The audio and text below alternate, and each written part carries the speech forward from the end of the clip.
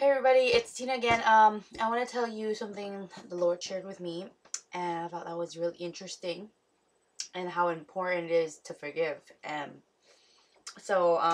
was watching this YouTube video, how this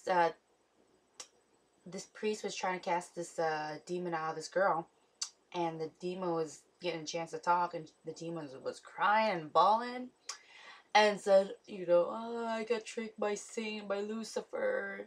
He tricked me. He said that we could have been greater, and you know, and he beats us, and we're in hell, suffering for eternal because of him, this and that, and and then so he's crying, and then the priest said, why don't you, there was this really long story, and I told um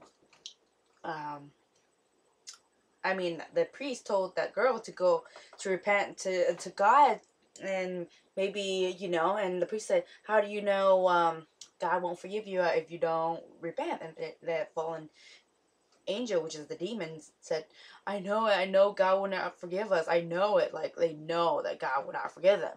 Like they don't even need to ask because they know that God will not forgive them." And that's how crazy that is, like. And anyway, so what happened? Okay, I was like, Lord, what's going on here? Like, I was talking to the Lord, like, what's going on? You taught us to love and forgive other people. Why are you not forgiving these fallen angels, which is the demons? And then this is what God explained to me. He said that the angels, okay, in heaven, they're made perfect in their own way, their own being. They're made perfect in every way, okay? And so, they know what's up, they know what's wrong, down, they know what's right, they know what's left, okay? They know the definedness of righteousness and the truth and what's right and what's wrong. For us, there's a lot of things that we do that we know is sin. Things has to be taught to us. We're like little kids growing up. And so, we have to be taught things, pride and angry and bitterness and forgiveness and this and that and a whole bunch of stuff. Just a whole bunch of stuff. And in our mind, it's like God's voice, devil's voice, and we're like, oh, we're getting confused. We don't even know which one, That's why I thought about the relationship and with God, so that and you are taught and stuff. And so this is what God said. They were made perfect in their own way. They were serving God millions and billions and trillions and million. Who knows? They were serving God so long. They know what God was capable of. They seen what God can do. Yeah, they seen before the earth was, before the universe and everything was in place. They were, up there with God. And so before we were created, before the foundation of anything, they were there with God, up there, out and about. I don't know what they're doing. They're kind of like God. The angels are not God, but they know everything God knows, but they don't have the power like God do. The power they have is through the Holy Spirit, I think. So, but because of free will, God gave them everybody free will. I don't know, like, I think in the very, very, very beginning, he just like doesn't give anybody. Then he decided to give people free will because he didn't want robots coming after him. He wants somebody with a genuine heart that wants to obey and listen and serve him, and and then so that's where I think, like, after a while, he give you know the angels free will, and that's where all the rebellion and stuff start, and then it kind of contaminate the Adam and Eve, which is us, his second creation. Okay, we are the angel was his first creation, and we are his second creation, and the first contaminate the second creation. The angel was like, he was, I guess, through, Lucifer was pride and arrogant and whatever, he lost his position in heaven, and he got everybody to, like, vote for him and see him as God. He guessed if a lot of people, I don't know what he was thinking, but I guess the more people that vote for him, that he can overvote God and overrule God. But that doesn't how it works. God won't just give, oh, you're having more angels here, I'm gonna give you my crown. No, that doesn't work with God, you know. Okay, God is somebody with righteousness, with love, with, you know, God is like the whole shabam. If you guys know God, God is the whole shabam. Okay, and how can His creation be God? You know what I mean? And God just doesn't give His crown to anybody. You know what I mean? And, you know, and so basically, well, you know, anyway, so basically, you know, God was telling me that, you know, the angels, the fallen ones, seen what God could do with, you know, with freedom. They just decided they want to go another route. I guess they were just serving God and they got bored of it, or somehow, I don't know, they decided to go after Lucifer. I really don't know what the heck those fallen angels, those demons was thinking, you guys. I really don't know. You know, I see some people like making create, like some people like really have a brain and don't use it in this world. Like literally, they did. Like, you know, I used to have a brain and I don't use it, and I'm like, Lord, I want to use my brain. Give me some knowledge. So your brain is like a book. Okay, you need to start writing things down in your brain. You know what I mean? Study, do something. Pray to the Lord. The Lord is the whole dictionary for you. Okay, the whole internet really. God is like the everything you can. Okay, so basically, when God was teaching me, okay, in order to get forgiveness, you gotta forgive. Whatever goes around comes around. Okay, if you're helping people in charity, whatever, you're getting double fold when you get to heaven. Okay, you get it now and when you get in heaven. You get, you know, when you're doing charity and helping people out.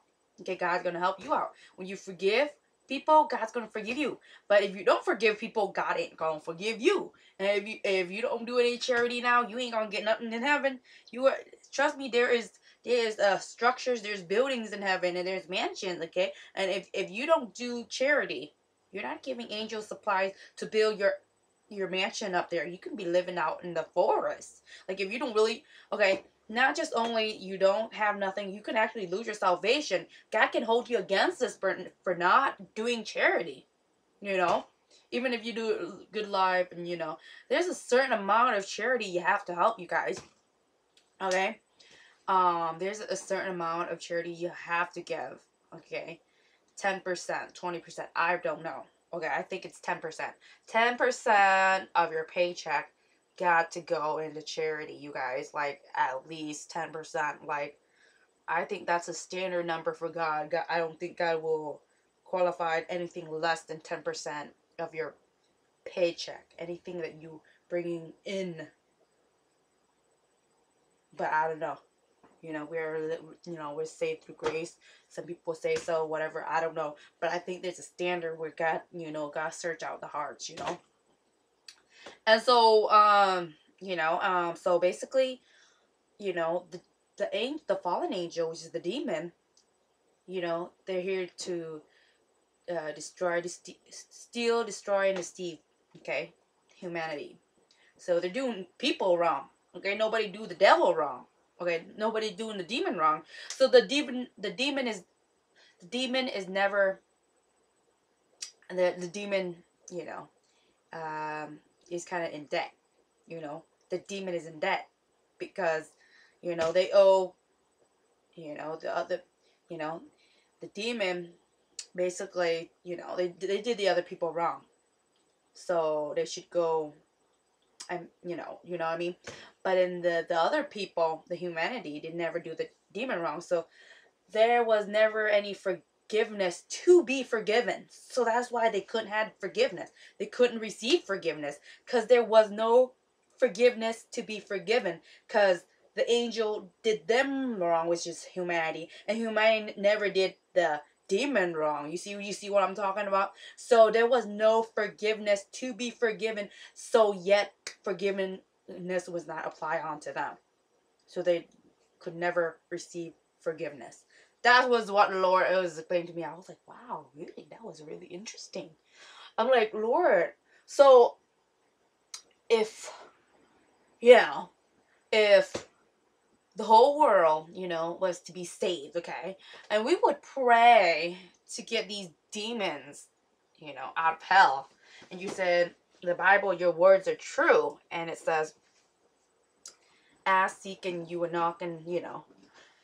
But then, you know, who would, honestly, who would do that? Like, even though God's telling me to pray for my enemies, but praying for the devil, that's something else, you know what I mean? Like, you know, that's another question I have. I always have some stupid, interesting, crazy question for God. And God's like, oh, Lord, I mean, oh, holy, you know what I mean? Like, holy, like, oh my goodness, this girl is like, I always come up with, like, the most interesting question that it was, like, complicated to answer. And even God sometimes, like, is that even a question? You know what I mean? Like, what are you even trying to say? Are you trying to, oh my goodness. So, yeah, like, I have some, like, really crazy question throughout my life. At some time, you know, if I had time, I would, like, you know, if it's simple, God will, like, answer me. But then if it's too complicated, and it'll take me forever to, like, sit there and you know, forget to answer. Because when I meditate with the Lord, it takes time, you guys. It takes time to talk to the Lord. And, you know, he's not, like, talking like this, like, super fast. And if he did, you know, you know, it's really hard to, you know, it's hard to get to hear the Lord. You know, you got to be really holy in righteousness and repenting, and your soul got to be clean too. And then, you know, on top of that, you got to do all sorts. Anyway, so what I'm trying to say is, what goes around come around, okay? The more you help, the more you forgive, the more you do this, the more God is applying on you, okay? And when you don't do these things, you're not just, you know, you know, pulling through, but you're losing your own soul. Okay, there's a standard. I think there's a standard that God is asking, you know, everybody to do. Like, forgiveness is a must, okay? It's like, if you don't forgive, God's not going to forgive you. So, if you have any bitterness or anything against anybody, ask the Lord to help you overcome. Because, you know, I'm always asking the Lord, what's my purpose on this earth? Why was I created? You know, do you guys ever have those questions? Okay, and then lately, when I was saved and reborn and whatever, and when I'm evangelizing and living for God, then I understand my purpose. I'm like, oh, that's why I was created, to go preach your word, God. That was what I was created to be. Or I was created to go in this area to help this person out, or to do this to help carry them to Jesus, or so not, you know, just, you know, we meet certain people in our lifetime, and they're all instruction in God's plan to help each other out in a way, you know. But I'm telling you, okay, think holy, think righteousness, think good, okay. Don't even reason with any kind of medium, like, just go pure all the way, you know. Like, okay, there's like good, and there's evil, and there's medium in the middle. Okay, I always think about best of every situation. What will God think? What will Jesus think? You know what I mean? Like, sorry about my really low top here. So basically, what will God think? You know? Okay, this video is too long already. I'll make another one. Bye.